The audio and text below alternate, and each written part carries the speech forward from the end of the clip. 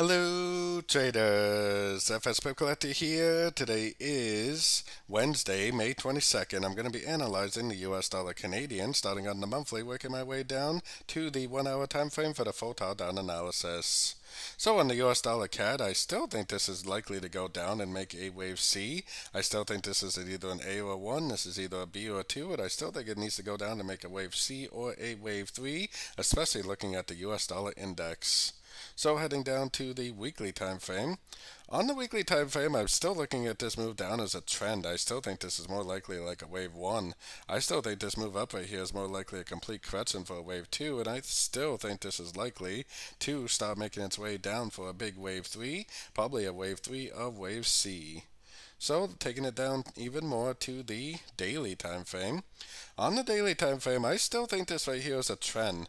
I actually think we're making either an irregular ABC or maybe an expanding flat because it looks like impulsive up, 3 waves down. I think it's going to make impulsive up, probably take out this high, make a wave 2.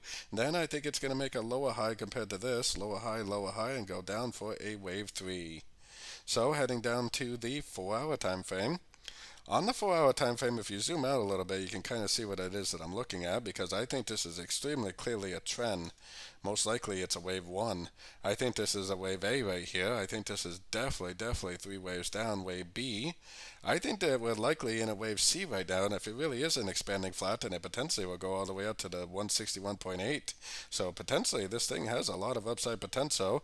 Go back up, maybe make a double top or a little bit of a lower high, and then end up continuing back down. So keeping that in mind, let's take it down to the 1 hour time frame.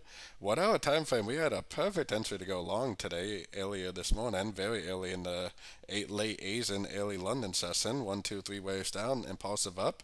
That is exactly what I would be looking for entries to go long on these sort of time frames. I definitely wouldn't be trying to go long now, but if in the future, if it makes another ABC, another nice little 1, 2, 3 pullback, especially if you throw a Fibonacci retracement on there, I bet this right here was a perfect Fibonacci retracement of this last push up. So when it does decide to make another pullback, that's exactly where I will be looking to get in for the continuation of this uptrend, which I think is likely a wave C of wave 2 based on the higher time frames. So don't forget to join my free Discord channel, which is linked down here in the corner. And don't forget to check out my membership program that gives you access to all the daily live analysis and trading sessions, where I cover all the pairs on this list over here from top to bottom every single day. Also, don't forget to check it out because I do share all my swing/day trades with my members at the time of entry. So you get all this by signing up at my website, fxpipcollector.com. As always, thank you and happy trading.